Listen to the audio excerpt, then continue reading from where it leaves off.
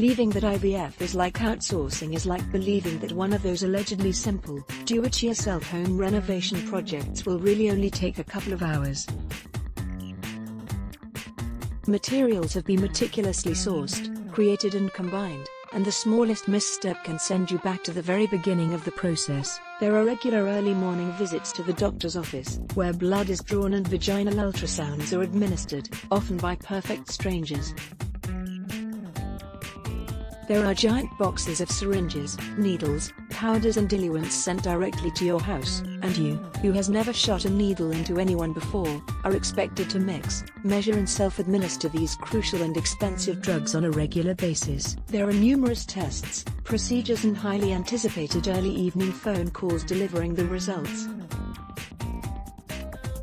This all makes for an awfully fraught experience, and even the highest probability of success is not enough to combat the vulnerability one feels when pumped full of hormones and a longing to conceive. A movement to expand insurance coverage for infertility treatment in the United States has taken off in recent years as a growing number of doctors and patients become frustrated with the high out-of-pocket costs and the way they hinder treatment. But in order to succeed, they must undo decades of misunderstanding and mischaracterization of infertility. After 8 million births, IVF is not experimental. 40 years ago, Louise Joy Brown of Oldham in the United Kingdom became the first child to be born as a result of IVF. This means doctors surgically removed an egg from her mother and combined it with sperm from her father in a petri dish. For the next decade or so, while little Louise healthily grew up, the procedure was considered experimental, for obvious reasons. Insurance companies in the United States, which tend to steer clear of experimental medicine in general, stayed away from the enormous scientific breakthrough, said Dr. Richard J. Paulson, immediate past president of the American Society for Reproductive Medicine. Paulson explained that some insurance companies still view it that way, even though 8 million babies have been born as a result of IVF around the world and they are just as healthy as the general population. Another thing insurance companies have historically stayed away from: women's bodies. Because infertility has long been considered a women's health issue, insurance companies perceived it as a niche issue and denied coverage to those experiencing it. This is despite the fact that nearly half of all cases are due to male factor infertility. Just 30 years ago, most insurance companies didn't even cover obstetrics, childbirth. It was all out of pocket, Paulson said. While insurance companies have slowly broadened their coverage of other aspects of reproductive health, IVF coverage remains uncommon. Meanwhile, approximately 12% of American women have difficulty becoming pregnant or carrying a pregnancy to term, making infertility a condition roughly as common as diabetes. IVF is not a lifestyle choice for rich, working women. Another common fallacy is that IVF is a rich person's disease, the inevitable fate of a successful workaholic who put off having a family until it was too late. Their lifestyle choice shouldn't be anyone's responsibility but their own, the thinking goes, and they can probably afford it, anyway. However, as Anne V. Bell points out in her book Misconception, studies have found that women of lower socioeconomic status have a harder time conceiving children than their wealthy counterparts. Yes, we don't hear about them going through IVF, but that's probably because they simply can't afford it. A 2015 paper from the American Society for Reproductive Medicine noted that low-income African American and Hispanic patients are underrepresented in the population of infertility patients. When they do attain access to treatment, they experience lower success rates compared with non-Hispanic white women. There are still a lot of people who think we do IVF because we want to do IVF, that we are choosing to do IVF, but no little girl dreams of having babies via IVF, said Barbara Collura, President and CEO of Resolve, the National Infertility Association.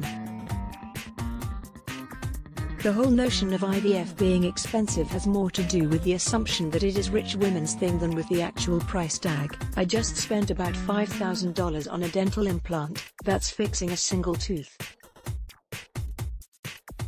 The total cost for my infertility treatment was about $20,000 and included 3 surgical procedures, a lot of expensive medicine, genetic testing and routine monitoring for months. Out of that, I got a son. When we stop thinking of IVF as a lifestyle option and start thinking of it as a cure for a medical condition that affects women from all socioeconomic backgrounds, IVF doesn't seem particularly expensive at all. Insurance is not just about postponing death but promoting well-being. Beneath these layers of sexism, economics and ignorance lie thornier concerns. Is having a baby a privilege or a right? Is necessary healthcare only about avoiding physical suffering or death? Or is it about the right to health and the ability to remedy the ways in which an individual body malfunctions? There are many conditions that fall under this notion of the right to health for which insurance covers treatment and that we generally agree deserve treatment. Runners receive knee surgery so that they can continue running. Breast cancer patients receive reconstructive breast surgery so that they can feel like themselves again. Children born with hearing problems receive surgery to improve their hearing. Yes, people could manage without these interventions, just like infertile people could manage without children. But should they have to? Infertility can lead to serious depression and anxiety, and the fallout can last a lifetime. I think of reproduction as a basic human right, said Dr. Kara N. Goldman, assistant professor of reproductive endocrinology and infertility at New York University, who has advocated for comprehensive infertility coverage in New York. Patients should be able to have families, and we have the medical care to make that possible. Where the fight for coverage stands, thankfully, the American healthcare system is starting to come around. In 2017, the American Medical Association declared infertility a disease. In the summary of the decision, the association expressed hope that the new designation would promote insurance coverage and payment and remove some of the stigma. The shift was partially due to the lobbying by the American Society for Reproductive Medicine. In recent years, the Society has made a strategic effort to ensure that more Americans have access to reproductive medicine. We all feel this way and realized it was time to put our efforts behind it, said Paulson, the Society's past president. He explained that he and his fellow infertility doctors have become increasingly sensitive to the fact that much of the American population simply can't afford infertility treatment. There's also a growing concern that, due to financial constraints, patients are making suboptimal decisions about treatment. They are choosing to transfer multiple embryos to the uterus at once, instead of the now recommended single embryo transfer, in order to avoid paying for more procedures. This leads to a higher risk of complications for mother and child, and higher long-term healthcare costs for insurance companies. Advocates from Resolve and the American Society for Reproductive Medicine hope that the American Medical Association's designation will help them get states to pass laws mandating infertility coverage. 9 states require some degree of infertility coverage, some of which offer multiple rounds of IVF, while others only offer less expensive, and less effective, treatments. The most recent state to pass a law was in Delaware, where infertility patient Christy Gross, with the help of Resolve, spearheaded support for one of the most comprehensive bills around. This includes coverage for infertility treatments, including IVF, as well as fertility preservation for cancer patients. Cancer treatment can leave one infertile, so this bill would give patients the option to store eggs, sperm or embryos beforehand. This has to be an effort that comes up from the grassroots. It has to come from patients, Gross said. It is extraordinarily exposing to talk about infertility in public, but change will happen only when more people are willing to be the face behind the issue. Gross was going through infertility treatment herself while advocating for this law. However, even if all 50 states passed similar laws, not everyone would be guaranteed infertility coverage. This is because state laws can mandate only workplaces with certain types of insurance, what's known as fully insured health plans, to cover treatment. Only a federal mandate can require that everyone, no matter what type of insurance they have, receives infertility coverage. Such universal coverage is the norm in Europe. Alongside these legislative battles, there are a rising number of individuals fighting for, and winning, infertility coverage in their workplaces. Employees are increasingly taking it upon themselves to explain to their employers how such coverage would boost morale, with only a minor impact on the bottom line. These conversations are not always easy to have. For one, those who believe that life begins at conception aren't always comfortable with the procedure because it tends to create embryos that go unused.